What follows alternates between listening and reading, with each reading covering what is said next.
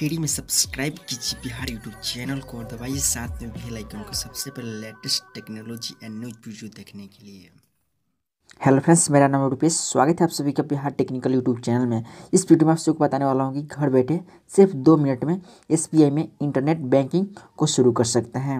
SBI में घर बैठे इंटरनेट बैंकिंग को शुरू करने के लिए आपके पास 3 चीज़ होना जरूरी है। Number 1 SBI passbook, number 2 SBI ATM card, number 3 bank में रजिस्टर मोबाइल नंबर। ये तीनों चीज़ आपके पास है तो आप घर बैठे SBI में इंटरनेट बैंकिंग को शुरू कर सकते हैं। यदि आपके पास में डेबिट कार्ड नहीं है और आप चाहते हैं SBI में इंटरनेट बैंकिंग को शुरू करने के लिए, तो इसके लिए आपको बैंक जाना पड़ेगा और वहाँ से इंटरनेट बैंकिंग को एक्टिवेट करवाना होगा। इस टॉपिक पे हम अगला वीडियो बनाएंगे। इस वीडियो में आप सबको बताने जा रहा हूँ कि आपके पास में डेबिट कार्ड है तो आप SBI द्वारा launch application YONO SBI app द्वारा कैसे इंटरनेट बैंकिंग को शुरू कर सकते हैं। तो वीडियो शुरू करने से पहले आपसे छोटा सा रिक्वेस्ट है कि वीडियो अच्छी लगी तो वीडियो को लाइक जरूर कर दीजिएगा।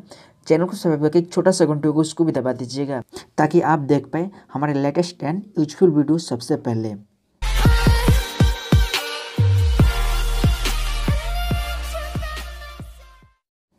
सबसे पहले योनो SBI एप्लीकेशन को डाउनलोड कर लेना है प्ले स्टोर से।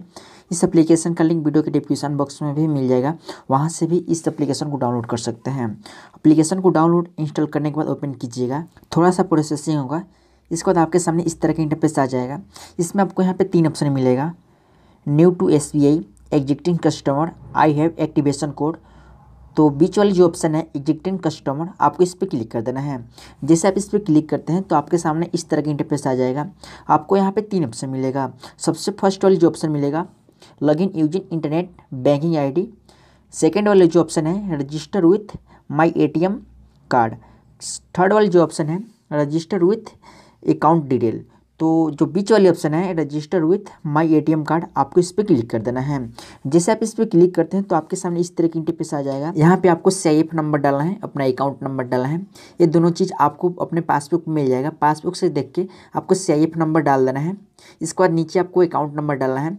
इसके बाद आपको सबमिट के बटन पर क्लिक कर देना है। जैसे ही आप सबमिट के बटन पर क्लिक करते हैं तो बैंक अकाउंट में रजिस्टर मोबाइल नंबर पे OTP को भेजा जाता है। उस OTP को आपको यहाँ पे फिल करके नेक्स्ट बटन पर क्लिक कर देना है।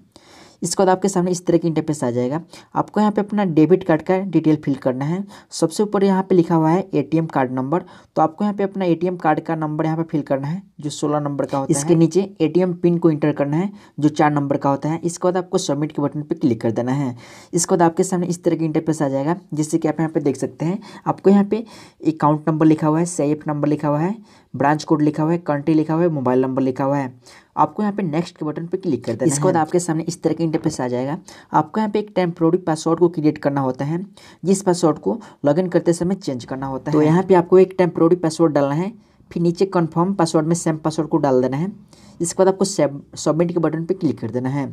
जैसे आप सबमिट के बटन पर क्लिक करते हैं तो आपके सामने इस तरह का एक इंटरफेस आ जाएगा। यहाँ पे बताया जा रहा है कि आपके बैंक में रजिस्टर मोबाइल नंबर पे टेम्पोररी पासवर्ड और यूजर ID को भेजा गया है। आपको यहाँ पे ओके के बटन पे क्लिक कर देना है। जैसे आप ओके के बटन पे क्लिक करते हैं तो आपके सामने कुछ इस तरह की इंटरफेस आ जाएगा। यहाँ पे आपको यूजर ID और पासवर्ड को डालना है जो आपके बैंक के अकाउंट में रजिस्टर मोबाइल नंबर है, उस मोबाइल नंबर पर भेजा गया है। तो आपको यहाँ पे अपना यूजर ID को डाल देना है, पासवर्ड को डालना है। यहाँ पे लिखा हुआ रेफरल कोड, तो रेफरल कोड को आप डाल सकते हैं। आपके पास में कोई एम्प्लॉय है तो उसका आप यहाँ पे मोबाइल नंबर दे सकते हैं, इसको नहीं भी दे सकते हैं। इसके बाद आपको नीचे सबमिट का बटन है, इस पर आपको क्लिक कर देना है।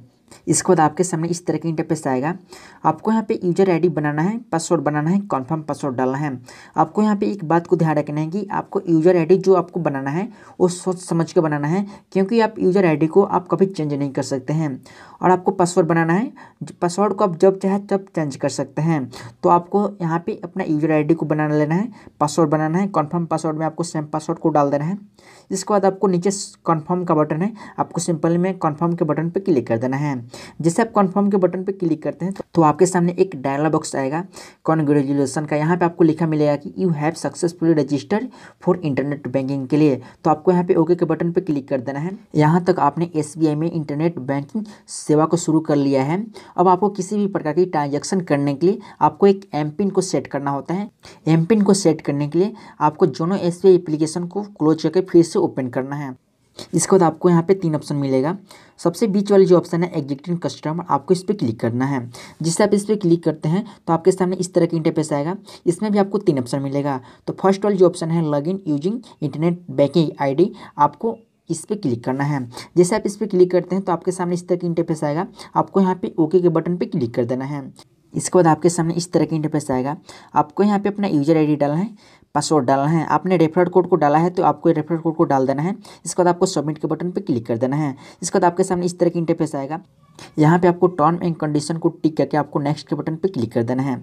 इसके बाद आपके सामने इस तरह की इंटरफेस आएगा सेट एम पिन, आपको यहाँ पे 6 नंबर का आपको पिन बनाना होगा।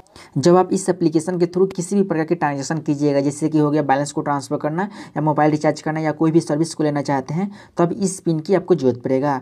तो आपको 6 नंबर की एम पिन को यहाँ पे सेट कर लेना है। फिर नीचे री इंटर एम पिन में आपको सेम पिन को डाल देना है। इसके बाद आपको नेक्स्ट के बटन पे क्लिक कर देना है।